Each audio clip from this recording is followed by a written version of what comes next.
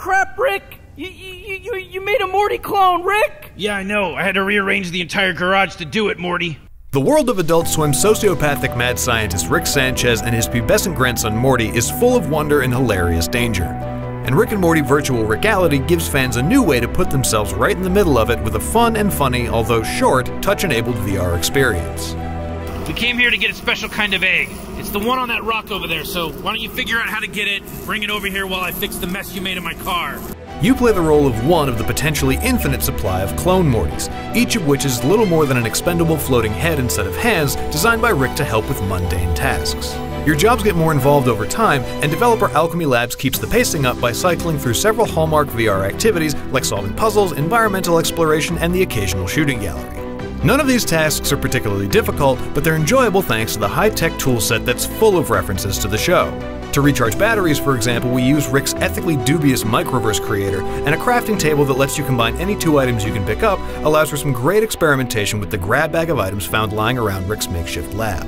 Navigating the 3 workstations in the garage via a teleporter works well, and it's a smart solution to the problem of larger virtual spaces versus small VR play areas.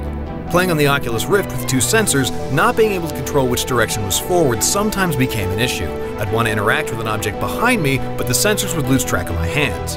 It was fixed by adding a 3rd Oculus sensor, and it's not an issue on the Vive. Plus, the background dialogue performed by the show's cast provided an enjoyable distraction while I reoriented myself. The 2 to 3 hour story isn't the epic stuff of the show's more memorable episodes, but the clever writing weaves together the various activities into a fun jog through a well-developed universe, or 2. Performances from the cast help carry over the series' irreverent, nihilistic, brutally honest tone, though it sometimes feels as though Virtual Rick-ality embraces the show's rambling, improvisational nature just a bit too much, possibly because Justin Roiland's delivery as the eponymous duo seems less bombastic than it is in the show. Morty clone, pay attention to me.